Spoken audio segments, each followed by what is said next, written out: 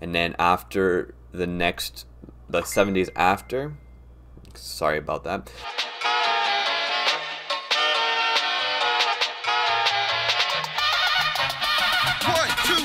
Jump! Hey guys, welcome back to Cask Strength. My name is Vito, and this is the Whiskey Corner Review. Today we are going to talk a little bit about Johnnie Walker White Walker.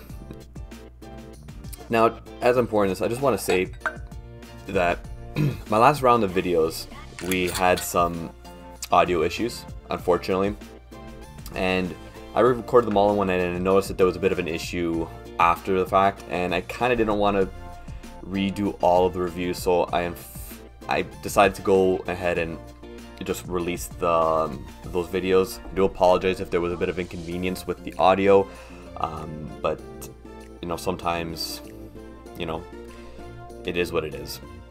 So I just thank you for your patience with that. Now, hopefully these videos come out a little bit better. Now, the White Walker is part of Diageo's marketing plan to tie in, you know, a good chunk of their distilleries and tie them in with the Game of Thrones, and they used Johnnie Walker as the expression, as a distillery for the White Walkers, and it does lead to like some pretty cool, you know, bottle designs, and there we go. Found the sweet spot right there. People put this in the freezer, and then, you know, you get a little bit of a secret message happen on the side of it. I won't spoil it for anybody that that doesn't know it yet, but it does do something pretty cool. Now, if I'm not mistaken, they sourced a lot of the whiskey for this blend from, I can't remember. There's going to be a little underline thing here. Obviously, I don't have my notes in front of me right now, so I'm just going off the cuff with this one to start, which is always a good look. Now, it's bottled at 41.7%, which is awesome because, you know, it's not 40, but it's an odd ABV to choose for Johnnie Walker. But it is what it is, you know.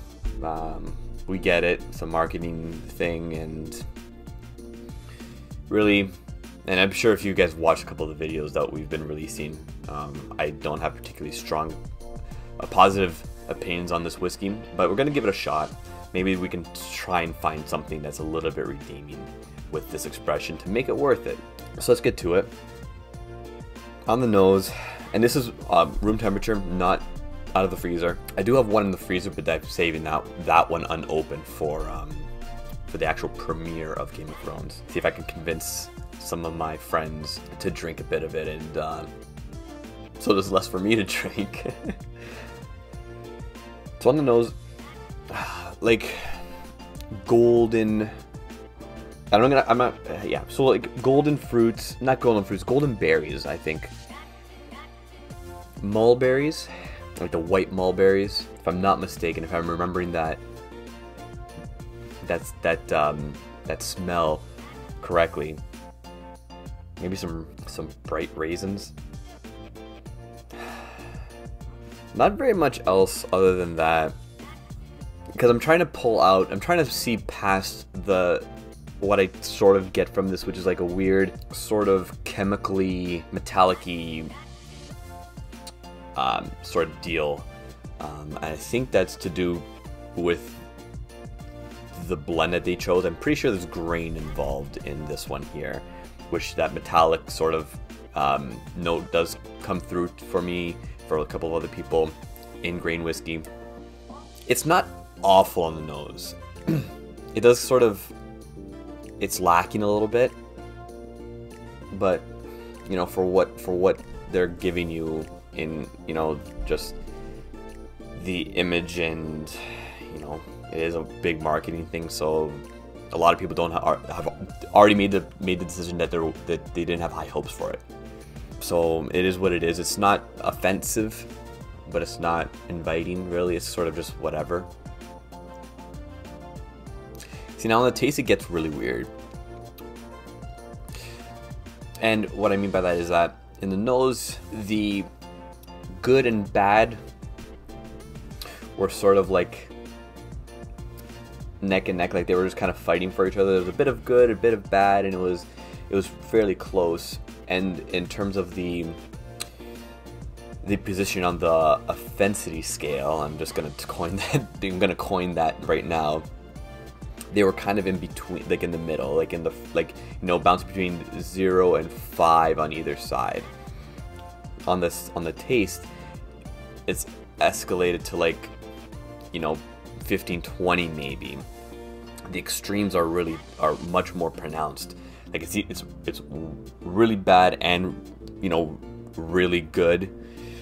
It's just kind of conflicting. And oh god, what am I tasting? It's weird. It's bad aspect. This is not flattering whatsoever. It's a weird.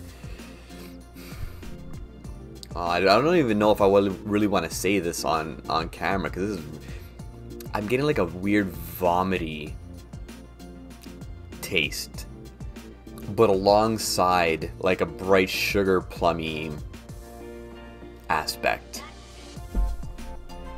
It's got some, like an ice wine quality about the sweetness, but like a weird dark dank funk taste. At the end of the day, I'm not. It is. Like I keep on saying this. It is what it is, but I'm not impressed by it. It's got like a whatever finish. I don't particularly enjoy this. I'm most likely going to be making cocktails out of this one. I may do an episode where I just make a whole bunch of cocktails and sub in this and see how it turns out. If you guys like that idea, leave a comment down below and let me know if that's something that would be of interest to you. And I'll do it.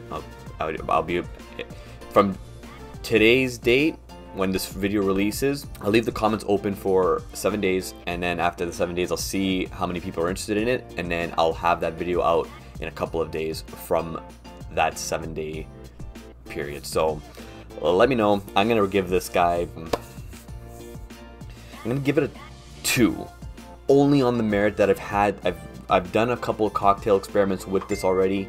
God damn it. I've done a couple of cocktail experiments with this already, and it's redeeming in a cocktail, insofar as that doesn't ruin it. So I can drink it and I can make use of the bottle.